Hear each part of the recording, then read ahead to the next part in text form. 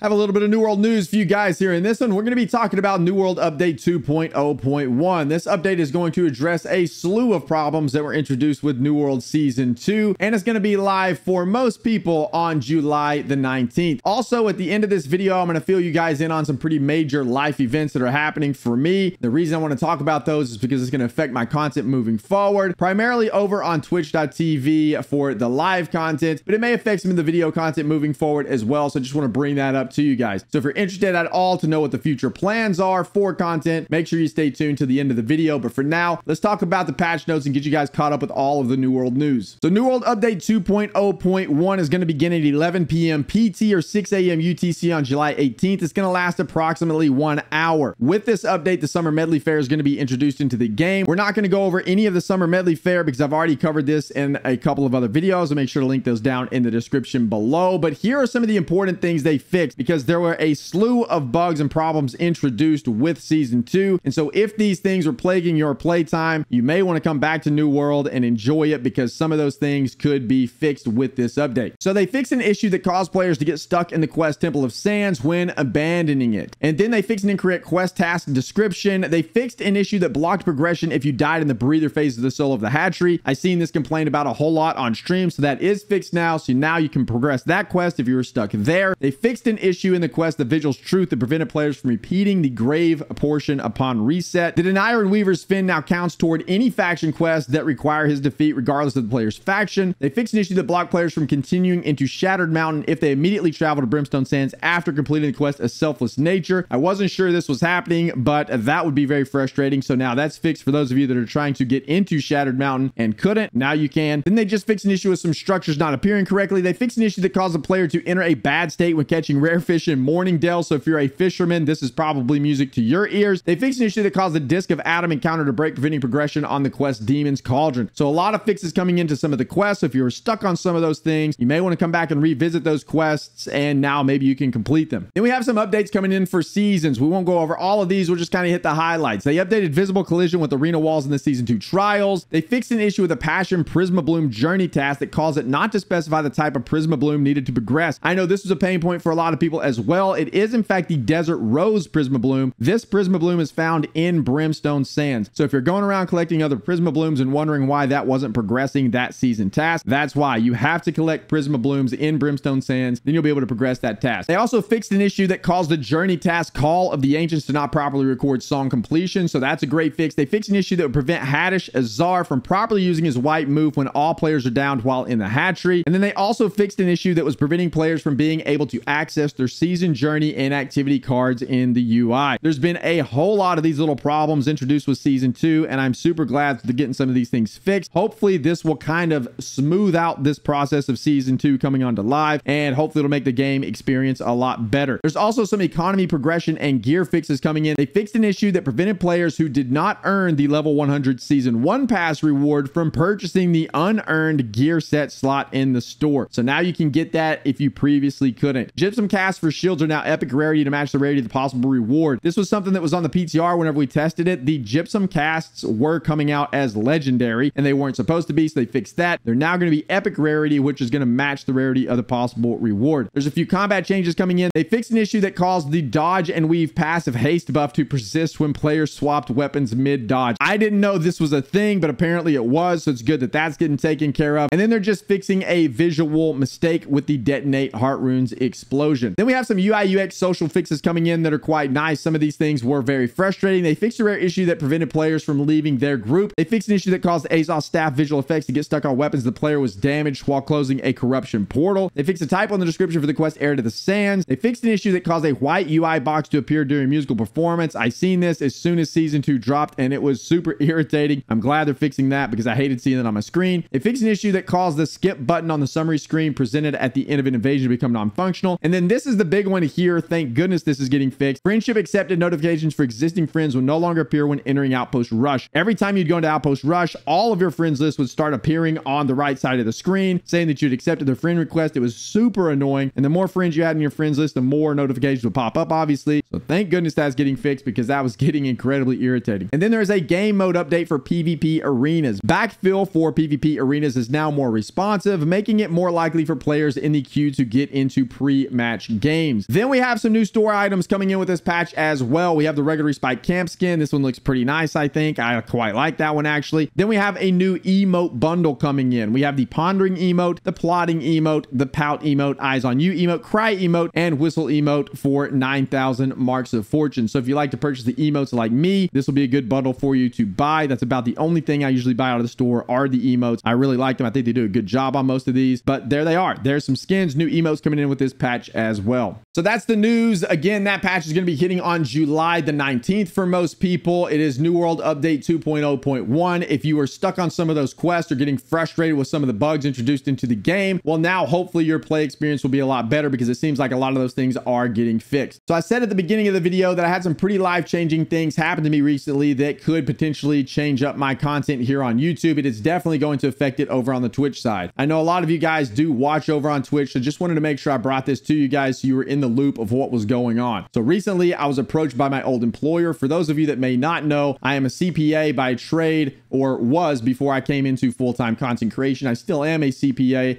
just not a practicing CPA. But they came back to me and they asked me if I wanted my old job back as a CFO. I told them no initially. They came back to me with a better offer for more money for 4 days a week to work. I told them no to that as well. Then they came back again and said, you can work Tuesday through Thursday and we'll pay you the same money.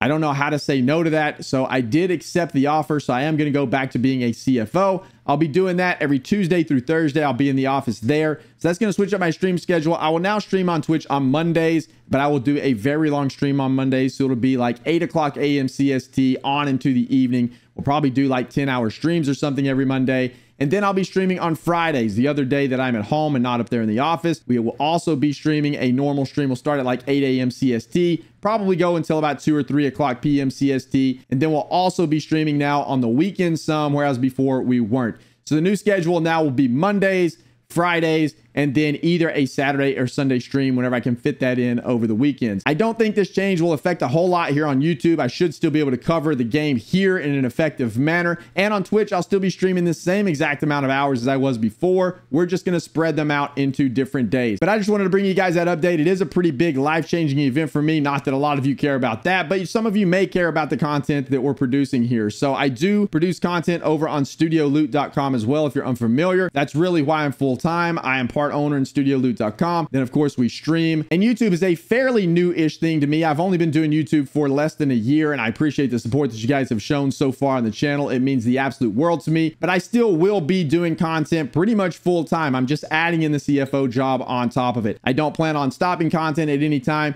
Just a little bit of a schedule shift on the live streaming side of things. But that's it. That'll do it for this one. I just wanted to keep you guys updated on everything and keep you guys updated on the latest New World news. And one last thing before we get out of here, I will be covering New World moving on to the foreseeable future, but we are going to add another game to the docket as well that we'll be covering here on the channel. I've already posted several videos on this game. They are having a big announcement on Thursday of this week. So after that happens, we will then know an early access date, and that will be another game that we add to the docket. So this channel will be New World plus some Wayfinder content. It's exactly what I'll be streaming and creating rig content for over on studioloot.com. But as for now, that'll do it for this one, boys and girls. Thank you guys so much for watching. I greatly appreciate it. I hope you guys have a fantastic day, and we'll see you in the next one.